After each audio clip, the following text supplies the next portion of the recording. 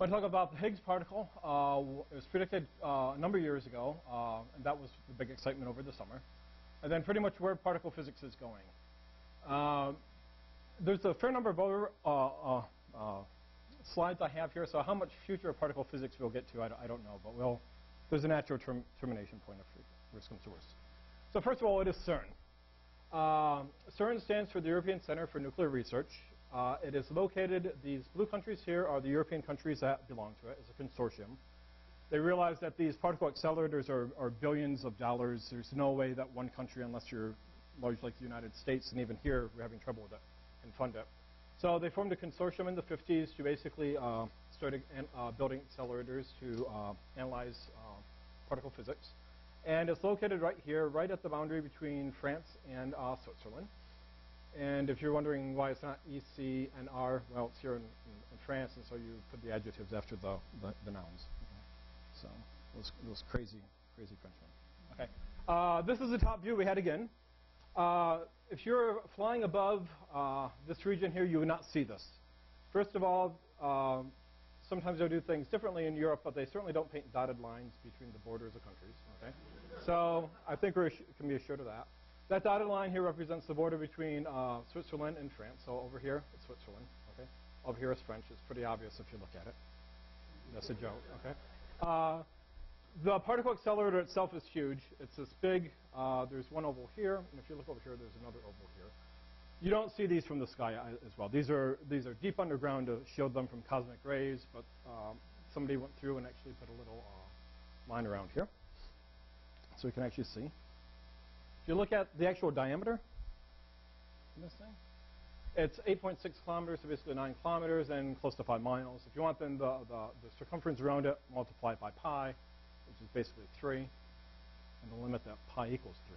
Okay, so you're basically getting 15 miles around, something like that, 24 kilometers, something like that. This big ring that you're seeing here is called the Large Hadron Collider, or the LHC. I haven't defined what the word hadron is. I'll explain that in a little bit later on, what the word hadron is. But this is a particle accelerator where the Higgs was discovered. This is a picture of the people involved in the process. This is actually a picture of the detector. It's scale, so you can see how large a person is compared to the detector. The detector is absolutely enormous, and literally, when they write a paper, all these people here will have their name on the paper. So when you actually look at the paper, the first 2 or 3 pages of this paper are nothing but basically somebody's name and where they're from.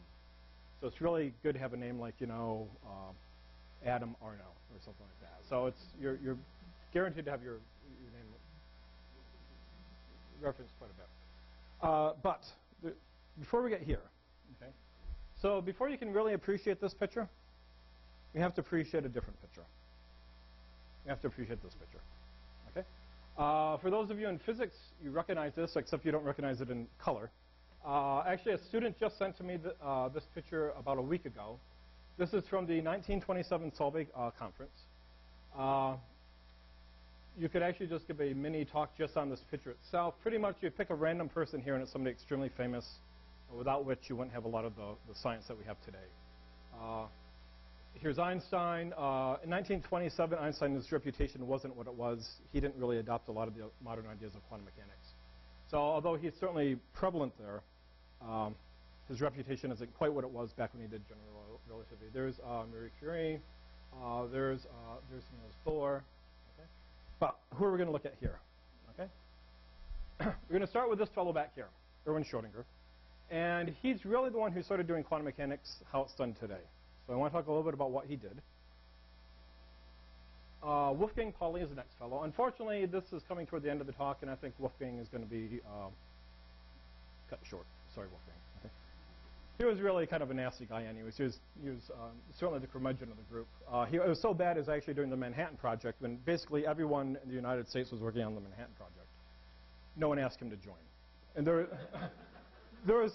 they basically, okay, the main reason was no one could really work with him. He was an extremely difficult person to work with. The phrase "not even wrong," that comes from him. Okay? But they basically, to make him feel better, they said, look, somebody has to stay outside of this project and kind of keep up with what's going on in physics and, keep everyone honest. Okay? So he was involved in the project. And then there's an enigma here, Paul Dirac. A lot of the modern stuff we have today is entirely due to him. It's one of those names that no one really hears about, and you could be in a room just with him, and you wouldn't know he was there. He had the reputation for being silent. He was certainly an enigma. So the actual talk, what we're going to do is the following. Well, first of all, I want to talk about what quantum mechanics is, and hopefully you will not leave thinking, quantum mechanics means a particle behaves like a wave. It doesn't, okay? I've never done this before. I'm going to actually try to give you qualitatively how this thing goes correctly. I'm going to try not to cut a lot of corners and actually do it correctly. We'll see how well it works, okay? So once you understand quantum mechanics, we're going to require some odd variation in it, which seems odd. But if you do that, you automatically get basically modern particle physics. So I want to explain what modern particle physics is. And if you take all the particle physics theories to the various branches, you put them all together, and you get the best theory ever. And it has to be true because it's in capital letters. And it can't be in capital letters if it wasn't true, okay? And that's called the standard model. However, to get the standard model to work, okay, you need something called Higgs. And I want to explain what the Higgs is and why we need it. And then our best theory ever that can never be beaten by anything, well, it turns out it's probably wrong. Okay? And there's reasons why it's probably wrong. And then I want to talk about solutions for it. There's a whole bunch of possible solutions for this. The one I'm going to concentrate on is supersymmetry, assuming I get to it. The reason why is that supersymmetry a lot of these ideas might be actually confirmed at CERN in the next few years or so. So supersymmetry might be something you hear about in the news, in the couple years from now.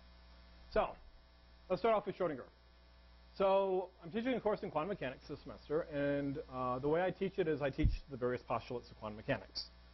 And a postulate, as you might remember from taking geometry, you can't use a theory to prove a postulate. That's really a starting point. So I'm going to give you a postulate. I can't prove this postulate, and that's okay. Absolutely no one can. All I can do is say that this postulate is consistent with the experiment. Okay? So what does that mean? Okay, we're going to take a system. A system is anything you want to study. Okay, so it could be that this room is our system. And it could be that this little green laser. Okay, and this shows just how professional I am. Green laser. Did the other people have green lasers when they taught? No, they have red. Okay, so that's good to know. Okay, so where were we going with this? So as anything you're studying, that's your system. And the claim is that there exists some function. You use a Greek symbol psi for it. You don't use psi because it's a pitchfork, so it's straight from hell. You use it just because that's what Schrodinger did. Okay, so you call that the wave function, or psi. And the claim is that if you know psi for your system, anything you can ever possibly know about your system is contained in that function. Okay, so that means in principle, if I want to know anything I can possibly know about this room, okay, anything, all I have to do is calculate the psi for this room, and then I know anything I can ever possibly know about this room. That's the claim. Okay? Well, with that said, it's really nice to take an example. And so when you're learning quantum mechanics, we're going to start off with the simplest example we can do. We're going to take an atom, and for our sake, just imagine it's just a tiny ball. Okay? And we're going to put it in a narrow cylinder. Okay? So what does that look like? There's a ball. Okay?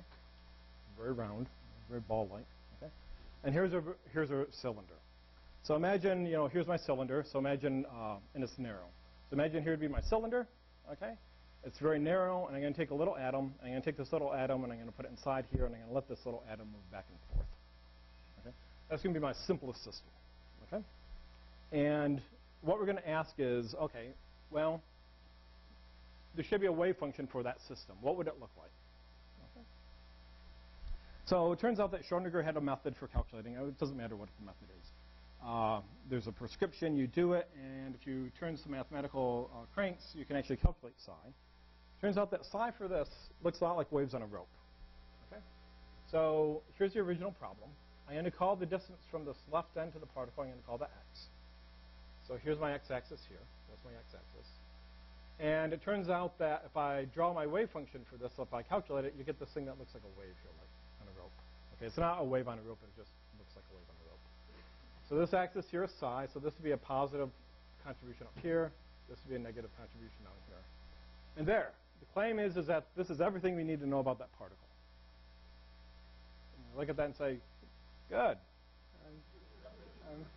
I'm glad that we've put this particle in this box, and now we've said it's this, and we now know everything about it. That's lucky. Okay.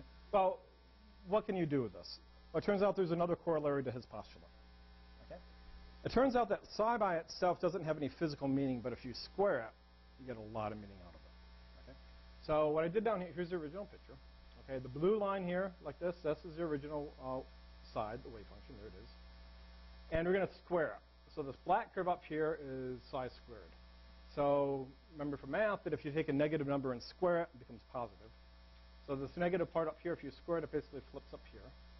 And so it's this curvy thing that looks like that. Okay? If you saw this in basically Loch Ness, you would claim that you're seeing Nessie. Okay? It's probably a better estimation for Nessie than Nessie. Okay? And the claim is that if you square psi, what this is a likelihood for finding a particle. So what does this mean? So that black curve there is going to be the likelihood of finding a particle. That means where this is 0, so it's 0 here at this left end, you never find that particle at that left end. Okay, if you look over here at this right end, it's 0 there as well. You can't find the particle here. But then something else bizarre happens here. You say, well, suppose I want the particle right here. Can the particle ever be here? According to quantum mechanics, it can't. That's odd. So, classically, if you took a little wire and put a particle there and let it go back and forth, it could be anywhere you want inside here. Quantum mechanics says, no, it can't be here. It can't be there. You're more likely to find it here, here, and here. Okay? Turns out there's other wave functions, but they all basically wiggle like that. Okay, so that's what a wave function would look like here. Fine. Now, this idea that you have to square this to get your likelihood of finding a particle, that really intrigues physicists. And what a physicist does, it says, well, suppose I take then my wave function that I have, and I'm going to multiply this by -1. Okay? So the blue curve over here, this is my original function. That's my original function. So that's my original psi. If I take that original blue curve and multiply it by minus sign, basically all the positive things become negative, so they flip down, and all the negative things become positive. So that red curve, that's my negative wave function. All I did is multiply by minus sign. And now I could ask, how do things change? Well, again, life isn't sensitive to psi. Really what it is, it's sensitive to psi squared. So if you square this in each case, right, if you multiply something by -1, if you square -1, you get a positive. So you get the exact same curve. So you could say, well, the blue curve here gives you this result, but that red curve gives you the exact same result. And again, you can look at this and say, oh, that's fun. And actually, it turns out it is. When we tinker with this, it's going to be the basis for particle physics. Okay? So what are we doing here? We're taking this original function here, and we multiplied the entire wave function here by a minus sign. We got some psi squared. When you change the entire wave function by a minus sign, you call that a global change. Now, this is what you're going to do. Physicists started asking the following. Well, whatever the sign is of psi, can you tinker with it at different locations? Okay, so what does that mean? So can I come over here in this spot of psi, can I change the sign of it here? And then maybe if I come over here at this spot, over in this spot here, can I change the sign of that part here? And maybe over here, can I change this spot? So instead of changing the whole thing, multiplying this whole thing by a minus sign, every little different part on this wave function here, with the psi, I'm going to change differently. Okay? The question is, can you do it? Okay? Okay, when you make these changes everywhere, you call this the local change. Okay? And so this is what we're going to insist. We're going to insist that basically that the equations of quantum mechanics, whatever they are, and there's a way of getting them, that if you make this little change in psi at different locations, that the equations have to remain the same. Okay? So this is kind of a diagram of what we're doing here. Okay? So we're going to take our wave function that contains all the information we can ever possibly know. We're going to change the sign of it at different little spots along here. Okay. We're going to say the equations of quantum mechanics, whatever they are, have to remain the same. The question is, what happens? And actually, something incredible happens here. If you do that, you basically predict the quantum theory of electricity and magnetism. Okay? So if you had no idea about that there was even something called electricity and magnetism, If you basically insisted that you could vary the wave function at the psi at any different point, that the equations must be the same, the prediction is you get basically the quantum theory of electricity and magnetism. You call this short QED for quantum electrodynamics. Okay? And this is really the birthplace of particle physics, the simple thing. And what you can do, you can actually apply this to, this is actually the most accurate theory in science. I didn't say it's the most accurate theory in chemistry, or the most accurate theory in physics, or the most accurate theory in biology. It's the most accurate theory in science. Okay? You can calculate things out to 9, 10 decimal places. You can do the experiments, and it works absolutely perfect. It's actually in many cases considered a perfect theory in some sense. Okay? So here we have this great theory of particle physics. The question is, what does this thing even look like? Well, the claim is it's going to look a lot like that. Okay? Okay? So the Q goes to here. That looks like an E, and that looks like a D. QED. No, I'm joking. Okay. So what is this? This is basically two kids. You put two kids on skateboards, and you give one of them a basketball, and you have them toss the basketball back and forth. Okay? That's going to be the modern view of particle physics. And let's see what this means. Okay, so we take two electrons, right here, and let's pretend that the electrons are two kids on skateboards. So here's this electron, and here's this electron. And what would happen? Let's let this electron move toward this one, and this electron move toward that one. So they're moving toward each other. When you actually work out the predictions of that theory, what it states is that one of these, it doesn't matter which one, okay? One of these particles, electrons, is actually going to transmit a particle to the other one. This particle in this case happens to be something called photon, which makes up light. What happens is it changes here.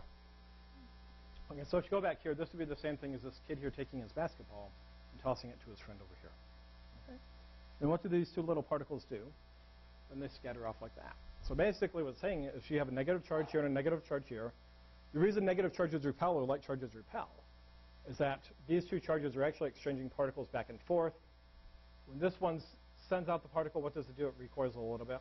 When this one catches that particle, it recoils this way. This one then tosses that particle back, it recoils a little bit further. This one catches it, moves that way a little bit. You could say, well, wait, I know if I have a positive charge and a negative charge, they attract. So that picture doesn't work. It does. Imagine this kid has really long arms, so it reaches over and snatches that basketball away. So if this kid had long arms and reached over and snatched that away, what would happen? This kid would move a little bit closer. And that one says, I want that back, and then snatch it back. And if they keep on snatching it back and forth, it would come together like this. Okay? So what you end up having here is that basically you can describe forces basically in terms of particle exchange. And it's all from that dumb little thing of saying that this wave function psi, whatever it is, that we can vary at any spot, and the equations have to remain the same. Okay? So what we're going to do, we're going to take this idea, extend it to other systems, and really that's what the standard model is of particle physics. It's nothing but that idea extended to other systems. Now, mathematically, it gets more convoluted. Okay? So let's ask, what does a standard model look like of particle physics? Okay? So if I were to ask you, what are the four forces that exist naturally in physics? You would say, well, electricity and magnetism, that if I have an electric charge here, that there's some electric field and it puts forces on other charges, fine. But then there's three other forces that exist. Okay? Start at the bottom here, gravity. Sure, that's fine. It turns out that gravity is really that's the first-class bear. No one knows really what to do with that. There's another force called the strong force, and another force called the weak force. What I do, I'm going to talk about what each of these are. I could do gravity as well. Gravity. Okay. It's good to have demonstrations when you have class. Okay, so what is a strong force? Okay, so let's say you know that from high school that if you have some nucleus, what's in the nucleus? Well, so this blue thing represents your little nucleus, and the pink things are your protons, and the brown things are your neutrons. And the great question of basically the color of protons and neutrons is either pink or brown or red and green. It's answered here. It turns out they're pink and brown. Okay. We're learning a lot here. Some of it's even correct. Okay. So what should happen here? Well, from our theory of QED, if you have two like charges, two protons, they should actually start pulling apart. And so what happens is that there should be a very large repulsive force between this proton and this proton because they're right on top of each other in the nucleus. And that should just rip this apart. This would mean that the whole idea of having a nucleus shouldn't even exist. Well, they do exist. So there's only one conclusion you can come from that, is that there has to be some other force interacting here. Okay. And that force that basically says that if you have a proton and a neutron, if they get really, really close together, they can become sticky. There's actually a very strong force sticking together. That's your strong force. Okay. You can be a little more fussy with it. Okay. Here's our proton, and let's actually look at a larger version of it. Well, it turns out if you look inside your proton, a proton is actually made up of other objects, and you call these other objects quarks. Okay? So one of these objects here is, okay, this is the bad thing about, in particle physics, all the names are dumb. So when I give you a dumb name here, I'm not making up the dumb name. They were given dumb names long before I gave them dumb names. Okay? And so the profound thing here is called an up quark. Fine. Okay. I made it blue for a reason. Okay. Then I'm going to have a down quark. So if you have an up quark, you might as well have a down quark. Okay. So here's your down quark. I made that one green. And then here's another up quark, and I made this one red. Okay. Now the reason why, and so what the claim is that this whole thing here, this whole combination here, that's actually our proton. So if you could somehow get a magnifying glass, a really powerful one, they sell them at Walmart. Okay, they're in the back. And look inside here. What your little proton is made up of is actually 3 little quarks. Okay. Now the reason why they're given different colors is with electric charge, there's positive charge, and then there's negative charge. Okay. It turns out that when you go to the strong force, there's more than just 2 types of charge. There's actually 3 types. And so you call this strong charge. And again, remember, all the names in particle physics are dumb. So this strong charge is called color. So when you say that this is a blue quark, you're really referring to its strong charge.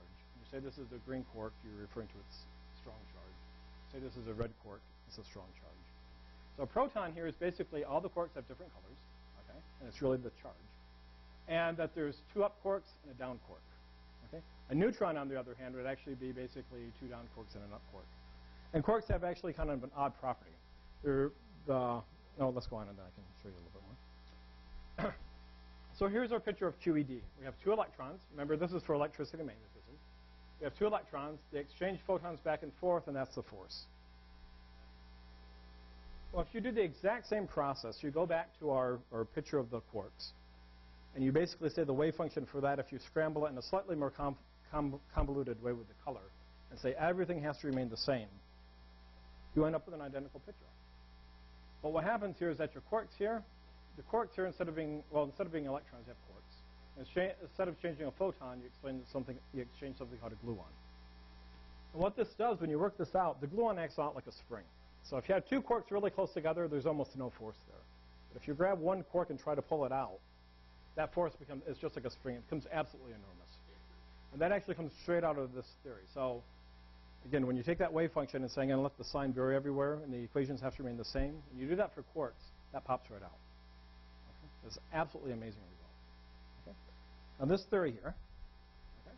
This theory is called QCD for quantum chromodynamics. The chromo refers to the fact that it's color. It's a really dumb name. Okay? Again, you hear chromo and you think color, and it's not color, per se. Okay? Of all the 3 forces, the one I kind of like the best because it's a very odd force, is the weak force. And it's the one that most people have very little experience with. And it's really kind of a neat thing. Okay? So this is responsible for certain types of radioactive decay. I'm not going to show you the radioactive decay it's known for because there's something odd you have to do, and I don't want to explain it in a group like this. Okay? So we're going to do a different reaction. I'm going to take a proton, and I'm going to get an electron really, really close to it. It turns out if you take a proton and get an electron really, really close to it, it goes to a neutron and a neutrino. Okay? This is really important in astrophysics.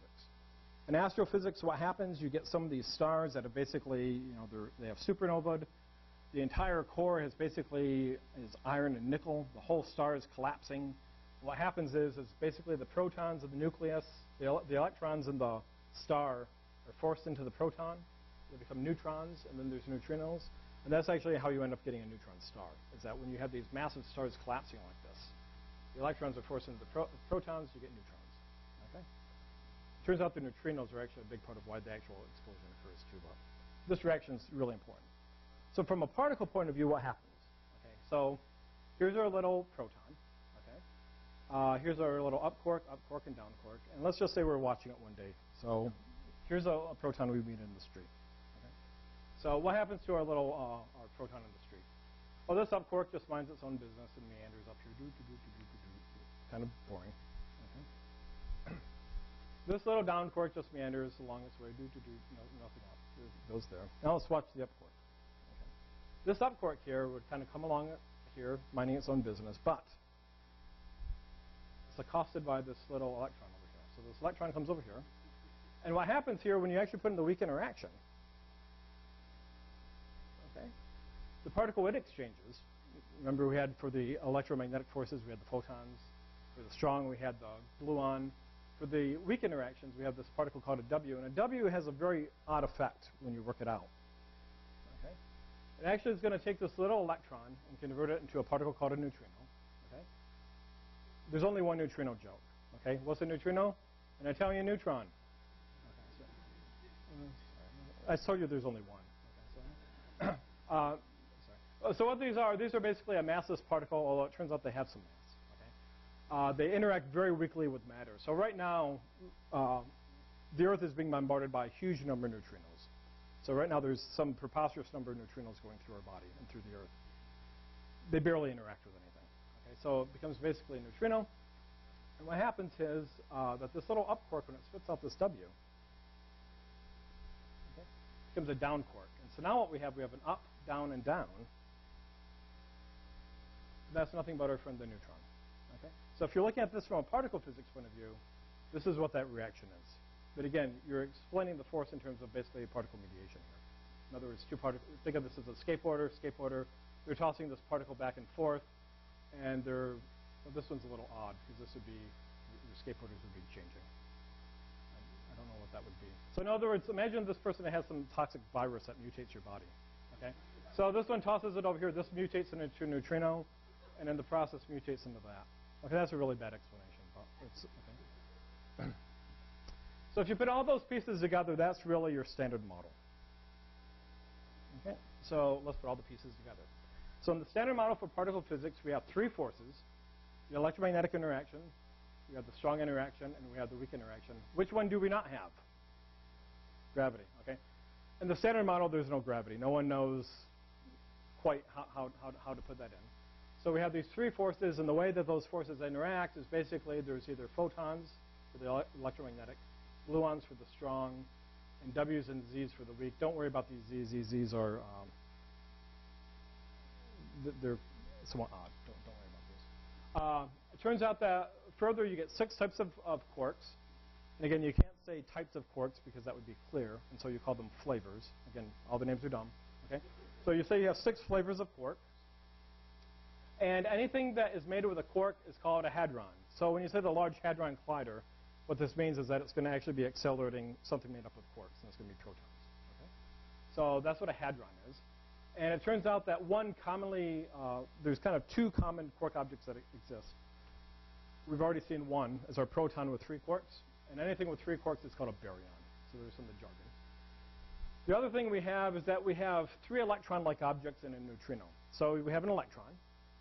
And we have a neutrino. We saw that. Well, it turns out that nature really likes that electron a lot, and it actually makes a really, really heavy copy of it. A heavy electron you call a muon, and it turns out that it has its corresponding neutrino. It turns out nature likes that so much it even makes a heavier copy of an electron, and you call that a tau. And it has its corresponding neutrino, too. So this really makes up the standard model. Okay? It's absolutely remarkable. Okay? Now, there's only one tiny problem with this theory here. Okay? There's just a tiny little problem. The problem is if anything has mass, the whole thing falls apart and it's completely garbage. Okay? Now, sometimes people get fussy with scientists and stuff, and they say, well, your theory should really explain life. You know? It should agree with experiments and stuff like that. Okay? Well, we don't listen to those people. No. Okay, well, this is a problem. Okay, so it's really great that you have a theory that explains everything except mass, which is the most fundamental property of anything. Okay? But the problem is when you do some of these calculations, it really appears to be correct. So you really have a conundrum. that prescription of changing the sign everywhere and then saying the equations have to be correct, it has to have some level of truth in it, because otherwise you won't be getting a lot of the success that you do. So again, let's go over our approach again. What was it? It's this little green thing, or yellow thing. Okay. We basically say that we're going to have a wave function that describes anything. We're going to make the sign change at different spots on the wave function. We're going to then say that the equations, whatever they are, can't change. And if you do that, you get something really cool. Okay. And so this would either be the theory of electricity magnetism, the theory of quarks, the weak interactions, that's whatever it is. Okay? Problem is in the center part. Okay? This is where things fall apart. Okay? And so the problem is okay, if it has mass, this part here falls apart. Okay? So this has been known for some time, and no one really had any idea really how to take care of it. And this is basically what Peter Higgs' clever solution is, and I think there's probably a good chance of him getting probably the Nobel Prize for it this year. You can't get the Nobel Prize if you're dead. And no offense to Peter Higgs, he looked pretty ancient. And so I think he's probably going to be getting it probably, I'd say he better get it soon, okay? Okay? Okay. Now in grad school, I actually was able to see Hans Bethe, who when he was alive, was this very well-known physicist at Cornell, and he was quite up there in age. And somebody says, "Well, is he coming again?" I went, "I think you want to go now. You better go see his talk today." Okay. It turned out I was wrong. He actually lived for quite some time. So this is what Higgs did. He says, "Well, the particles aren't going to have any mass. We're going to say no mass. Fine. Okay." But I'm going to introduce a new particle. It's going to be called the Higgs. Okay, he didn't call it the Higgs. Particle physicists are arrogant, but usually not that arrogant. Okay, they're at least not that obviously arrogant. Okay, I think one of the worst cases, basically, there was a particle that people were looking for called the J psi. It's when people were trying to find the charm quark, and it's connected with the charm quark. And there was two competing experiments. And there was one experiment, they couldn't figure out why that there was water, some sort of fluid on the bottom of this every day. So they'd come back and there was basically this fluid every time on the experiment where the apparatus was. So they set up a camera to find out what was leaking. Well, it turned out the competitor was basically coming up by at night and urinating on the experiment every night. So they're bad, but usually not this bad. Okay. So the Higgs works basically with their usual approach. Okay, so we still assume nothing has any mass. Okay, we're going to assume that basically our wave function here we can vary it anywhere. The equations remain the same, and then we're going to predict cool stuff. So this is still our usual approach. Okay, now this is how it works, and this is there's really no good way to explain this, as I realized. So he basically says that the Higgs particle is going to interact with anything. So the Higgs particle is going to interact with these electrons, which are massless. It's going to interact with these gluons, which are massless. Anything out there that potentially has mass, this is going to interact with. And so this is going to be this axis here is the interaction energy. And then down here, he basically puts the strength of whatever that Higgs particle is. I'm going to put this strength and this value of the Higgs in quotes. Okay? It has this really, really funny shape here. It's nice and symmetric. Now that symmetry is really the key to the problem. Okay? It turns out that if you have this nice symmetric potential and you do that prescription that we had over here, if you do this prescription, everything works fine. Okay? Everything is perfect. Okay? So all those, the idea of changing the side at any point all works perfectly fine. Okay? Now, here's the clever part that he realized. Nature always tries to find like a minimum energy. So even though this thing is initially symmetric, eventually what this Higgs particle is going to have to do, it's going to have to figure out where it wants to go. Does it really want to go here, or does it want to go here? Okay? It's going to actually have to it has to assume some minimum value. Okay? That's probably Peter himself right now calling. Okay? So let's say it takes this part right here. Okay? So let's say the Higgs selects this minimum. It turns out that when that Higgs particle selects this minimum, that actually gives particles to the mass. Mass to the particles there. So it's actually it's taking this potential and nature of this Higgs particle actually having to pick a minimum, either this minimum or that minimum. The actual potential actually looks more like a wine bottle. It's often called the wine bottle potential. So how does a wine bottle look? You know, it comes down here and it has that little concave thing here, and it's round like that in the bottom. So this is around here. It actually has to pick some value there. Okay? It's actually in that picking process that actually mass is generated. And so the way this works is, the way that's typically explained is, imagine you have like a string. If you had a string, I could go like this through air really easy. But now if I try to do that through molasses, the string would get caught on the molasses. And so the way you can view this is basically these massless particles are always interacting with this Higgs, but it's almost like a viscous drag on these on the particles moving through there, and that's actually what's causing the mass. Okay, so is they actually able to save this the system? Okay, so he made that prediction quite a while ago, and then the question is, the theory doesn't tell you how massive that particle has to be, and this is where the LHC. So now we get to go back to that first slide. So if you remember, I showed you the picture on France, and then there was that one line I said you couldn't see it. There was that really, really big line here. This is the LHC. So the way this works is you start over here. You take protons, and you basically send them through this little accelerator here, and you kind of ramp them up at speed, like this. And you send it up here, then you send it through this accelerator, you ramp up at speed. And then you can send it into this one here, and you basically can get it up to very close to the speed of light. Now what you do, you're going to then take the antimatter version of a proton, called an antiproton. I'll explain what that means in a bit. Okay? I can't wait to find out what it means. Take good notes. I hope it's interesting. Okay? That's the standard joke I always use with my students. They don't laugh when I say it the first time either, so that's okay. Usual look I get is, oh, so we're paying for this. Okay, so then I disconnect my finger like that. There's clearly only somebody with talent could do that. So then what you're going to do is basically then take antiprotons, and I'll explain what they are. You're going to do the same thing with antiprotons, rev them up to speed here, rev them up to speed here, and then they can actually come out this little guy here, and then go this way. So now you're going to get two counter-rotating beams. You're going to get protons going this way, and antiprotons going that way. When they get up to speed, you're going to start intersecting the beams, and there's a couple spots. You can either intersect the beams here, you can intersect the beams here, you can intersect the beams here, you can intersect the beams here. These are all various detectors which are sensitive to different things. The Atlas is one of the big experiments. That's actually where the Higgs was actually discovered, at the Atlas detector. And this is actually how they found it.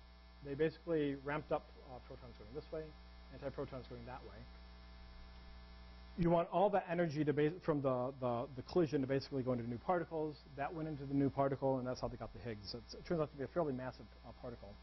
It's about 125 times more massive than a proton. Okay?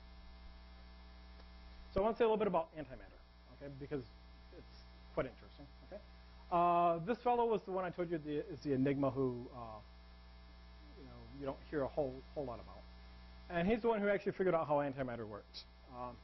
Absolutely, all of his arguments come out of left field. Remarkable. So if I were to ask you what is the most famous equation in all of physics, you would say, well, E equals mc squared. Fine. Okay. The problem is actually Einstein's equation wasn't quite this. Okay. Einstein's equation looked more like this. Okay. It was really that this energy was squared. This mc squared itself is squared, and then plus, then there's a momentum term squared. Momentum just really refers to how fast a particle is going. The actual thing doesn't matter. This is what matters. If a particle is at rest, there's no momentum. So let's take the case. This doesn't happen with chalk. Let's take the case where basically that term, the particle's at rest, and that term's equal to 0. Okay? So this term's equal to 0. You get E squared equals mc squared quantity squared, and you get this. You say, oh, if I take the square root, I'd just get back to here. Oh, that was a pointless exercise. Okay? It actually wasn't, because you really don't get that, do you? Really what you get is you get a plus or minus. Okay? Now, people knew about this for a long time, and the traditional way of doing it was basically to take that minus sign and just throw it out and say, well, it's just it's an extraneous root for math, don't worry about it, blah, blah, blah. Dirac, and this shows you just how clever he was, Dirac didn't throw things away. Dirac actually came up with an equation to try to bypass this. It turned out he couldn't, and then he, being clever, figured out what to do with it. So let's make a graph of this. So I'm going to plot energy this way. And here's my E equals MC, my E plus or minus mc squared. Now what do these values look like? Okay. Well, this dotted line here, I'm going to call my E equals 0 line. Fine. And my E equals mc squared line, I'm going to call this line here. Okay? So basically, if anything were moving, if it had momentum or had any type of velocity, it would have some value above here. So value, anything above here like this would be something that's actually not at rest. So this would be the energy of something at rest. Anything up here would be moving. Okay. Well, then this would be then the minus mc squared here. And there's a problem here. The reason why people neglected this is, let's say I had a particle here. Okay? So let's say I had a particle here. Well, systems try to go for its smallest energy. So if you had a particle here, what would happen? I'd basically drop down here, and it would keep on falling down to all these other energy. There's a whole bunch of states down here. So it'd go up here, and it'd keep on falling down, down, down, down, down, and that'd be it. Okay? It's basically saying that matter isn't stable. Okay? So people didn't really know what to do down here. Now, Dirac, being clever, did. Dirac said, well, my theory is right. This picture has to be correct. A particle up here can't fall down here. And if it can't, how can I prevent it? I know.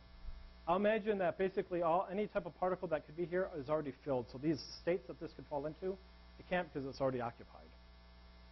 And so what he's saying is that basically, if you have nothing, you really have a whole bunch of these negative energy particles here. And you're going to say, well, you don't see this in life. And you don't. So you're going to say, well, this is the vacuum. So when you say a vacuum in physics, you're really referring to this here. The vacuum is probably one of the most complicated things in all of physics. It's still not understood at all.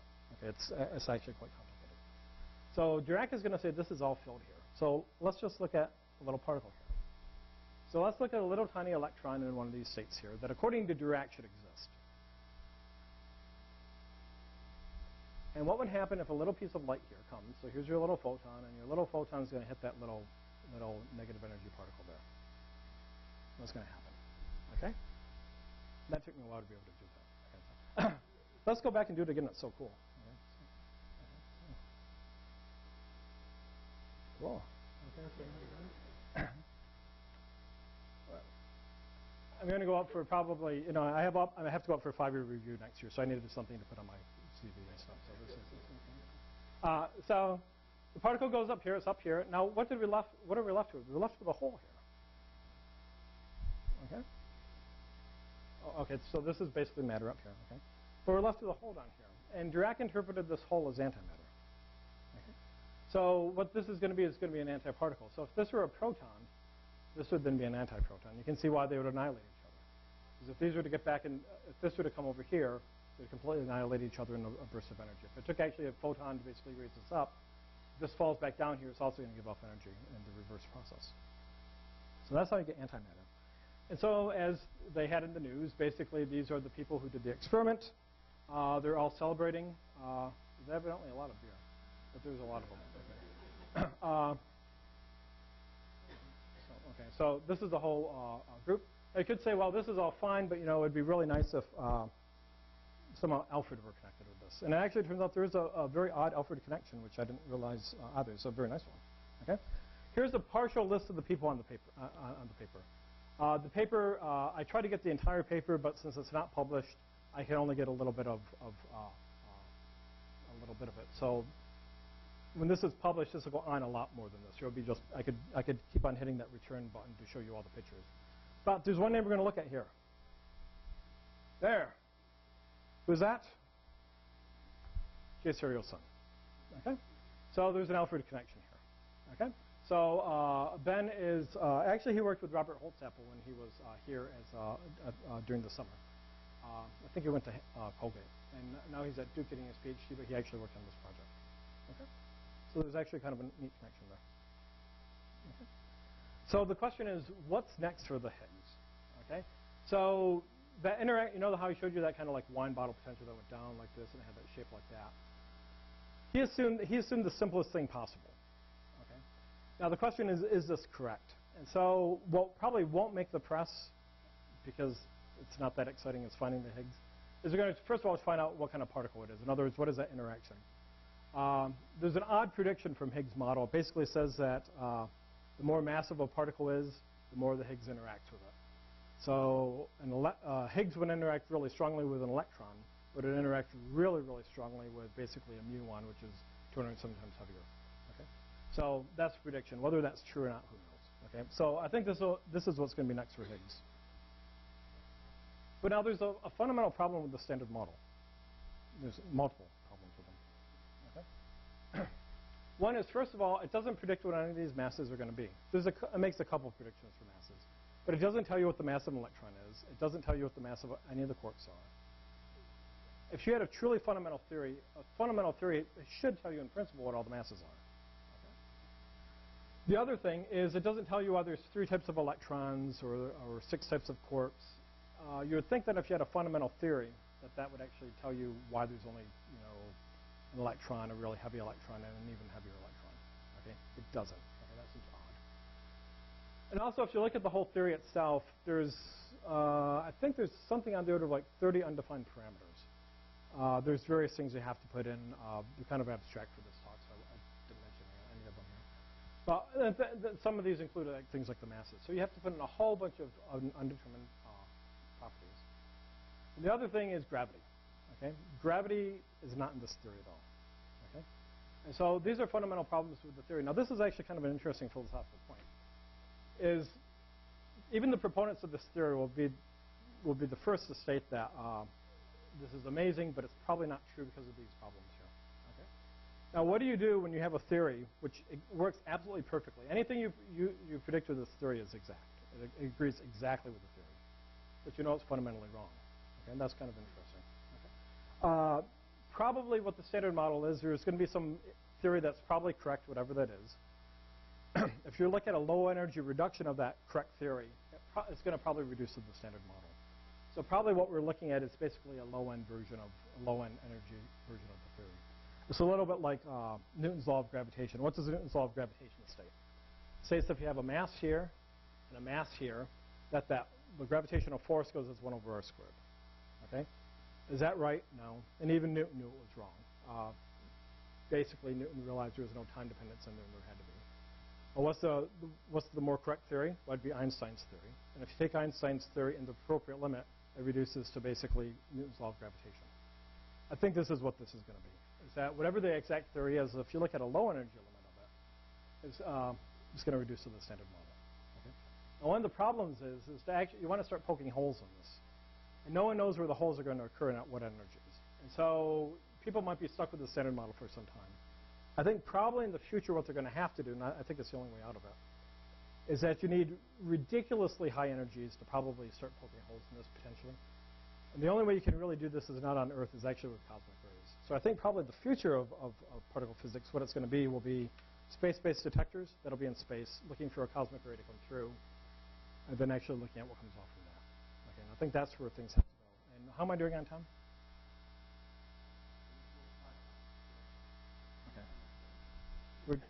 I told you there was a natural spouse. Yeah, I have more. Okay. Oh, okay. The solution is need symmetry. I'll stop. Doesn't he already look ticked? I mean, he's probably happy then. Okay, so okay. If there's more time, I'd go. If I come back, I'll talk about supersymmetry. Any questions? We're done.